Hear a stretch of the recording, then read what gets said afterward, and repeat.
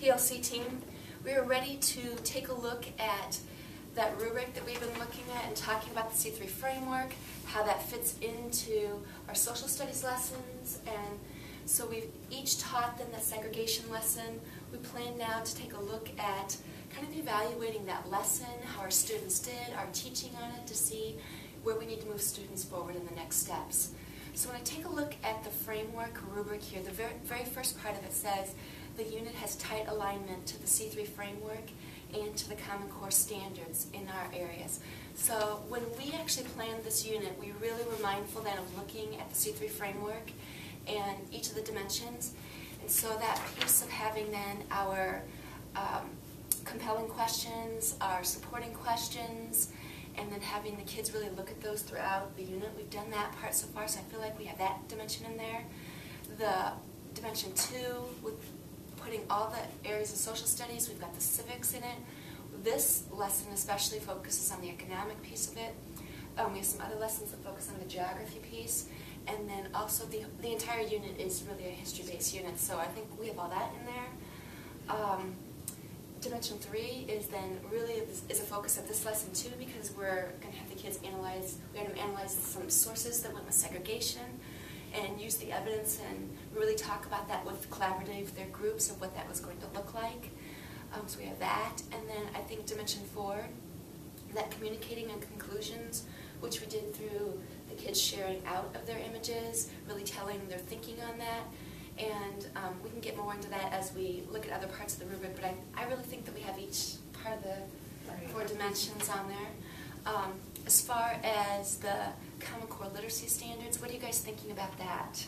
Well, I know the compare and contrast is a standard that we're really focusing on right now, and I think the students do that through slavery segregation, the different photos we're comparing and contrasting, the different texts that we have given them.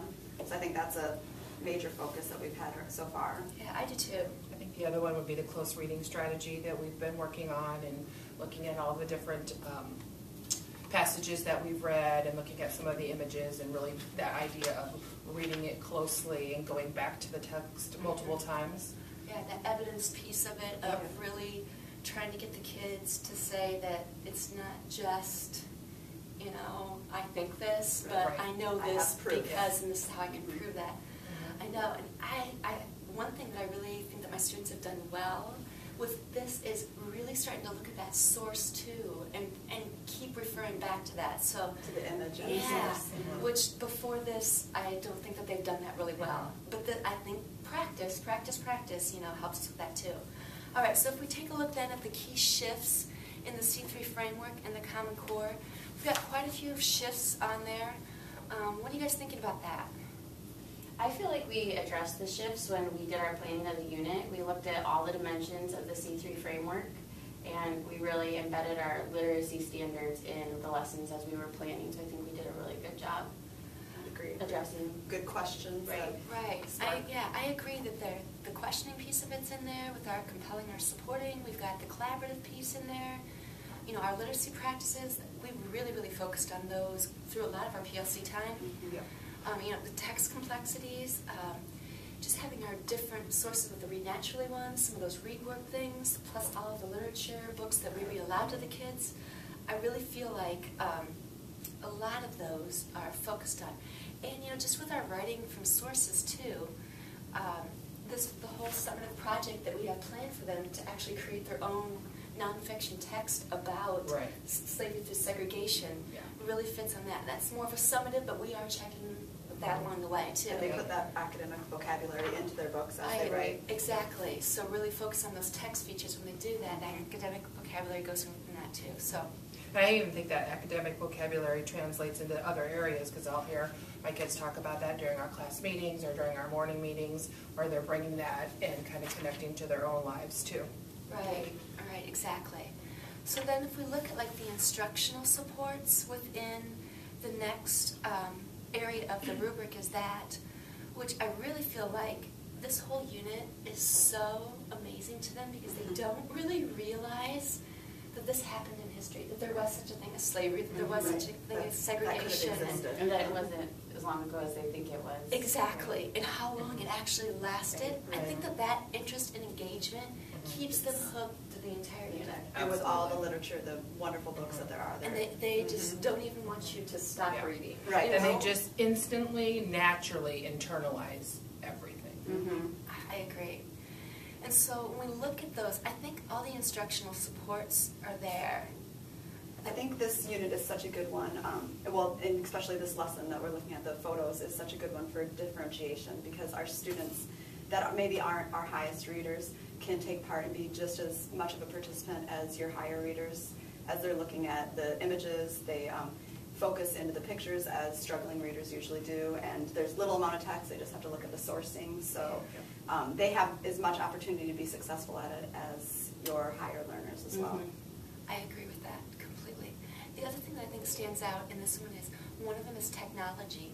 And although we don't always let them go look for things online with this unit, because there is some things that you kind of have to be careful with, third graders, that we don't necessarily want them to see and know all about everything that happened with the violence and how immense that really was. I mean, if they understand that there were sit-ins and that there was violent things, I don't think we need to necessarily show them all the pieces that go with that. But I do think that this lesson that we did leads to that technology piece that we're, making that digital timeline next in Computer Lab, that these images can then go on that timeline, and it really makes that visual representation when they're creating that timeline make more sense too. We've been really planful too with our technology person for her to help us with sites that are good, instructionally sound for our students, and safe, that we know that they can go there. And right. So I think that instructional supports, we've looked at not just, even media specialists, we've looked at our, computer lab specialists, as you just mentioned. We've really planned together. So I think that we have done a nice job of really thinking through some of that stuff too. So if we go to the very last piece of it, I think that will get us into more of the part of talking about the lesson that we actually did in that, because it's assessment. And so in that we know we have a summative assessment with the end in mind of looking at the kids are creating this, nonfiction book. We also look at formatively along the way, and use that rubric of thinking of where the kids are at as far as when they analyze an image, where they fall on that. And so taking a look then at our student work in here, what are some of the things that stood out to you guys about how do you think that they did in this lesson, as far as analyzing the images and stuff like that for segregation? For mine, I realized we've talked about segregation, we talked about what prejudice meant, but we hadn't really gone into the different types of oppression, different types of segregation, so that's where after I've done this, looking through this, that's our next step, is to talk about where were the African Americans oppressed and what types of segregation occurred, because they know there's segregation and they know that's separation of blacks and whites, but they are not exactly knowledgeable about what types of segregation there were. That was for my group. One of the things that I noticed in my group was they did a nice job of looking at the sourcing, which I didn't push too much because I wanted to see who would naturally go there and who didn't. And I would say probably 90% of my kids did a great job with being able to find where the image, what the dates, where the images were. But then I still have quite the range of the ability levels to really analyze photos, whereas I have had one group, exact same photo, really the lunch ladies refusing to serve the black men, whereas the same picture in another group, oh, well, the black men were sitting down and eating at a counter. So I really still have that that range of understanding. So some of those books that we put into it should help clarify some of those misconceptions. Yes, because we haven't read books like The Sit-In and all that yet. So. My kids, from looking at their questions, I can really tell that they are starting to understand what segregation was, but their questions are showing me that they're ready to understand, so how did they overcome the oppression and move in? They're ready to know about some of the civil rights stuff, because they're asking, was Martin Luther there? And we haven't talked a lot about him, but they have that background knowledge, and they're ready to find out, so how did this end? Yeah, and that's what I can tell from their questions, that they are ready for that next question. That's exactly what I noticed in mine too. One of the students asked me, he said, all right, we figured out how slavery ended with the 13th Amendment, but now we've learned that there's all these different oppressions that happened after the Civil War. How did those stop? Right. What causes this to end? And, who was the president who did that? So the kids really, I think, are ready to move on to that piece of it too. They are. Of Right. really looking at.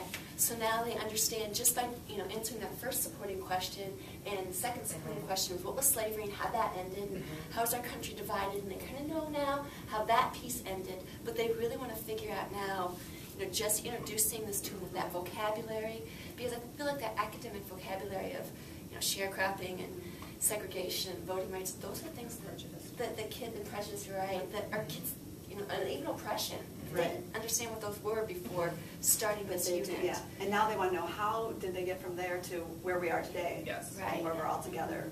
Who So helped that? I think this is actually a good formative assessment for segregation, Yep. just because it gives us then a snippet of what they really do understand and where their misconceptions are at to lead us into what read-alouds do we need to do Yep. next. And I Yep. think we have those sources already available Yes. to us. We've got some of Yep. those ready to roll. Yes. So I feel like our next steps is to do some more of the read-alouds, Yep. start moving into some of the other types of oppression, and as you said, Nikki, other types of segregation that there were, and maybe even leading into what you said, Caitlin, of then how did people fit into this? Because I don't also, like you said, they know Martin Luther King Jr., but I don't want them to think that Martin Luther He King... was the one that fixed it all. Yes, Right. exactly. Yes. That's just what I was And there's so thinking, many too. no names that are important. That's why these books would be great, because it's not people that they've always heard of. So we have our Ruby Bridges, our Rosa Parks, but there's also all these other people that weren't famous, but they're the ones that took a stand. Right. And then maybe we can get kids, I think that Dimension 4 is sometimes hard to get to in the C3 framework. But if we do that, like you were talking about earlier, Shannon, I wonder through our class meetings if we can even get kids to understand then, or really take a look at, I could be this person. Right. I can make That's a what I was difference. wondering too. Is like, and even like if you were living during this time, what would you do? You're not Martin Luther King Jr., but what would you do? Could you have been Yeah. that Could you brave? have- Could you have Right. been that brave? Yep. Yeah.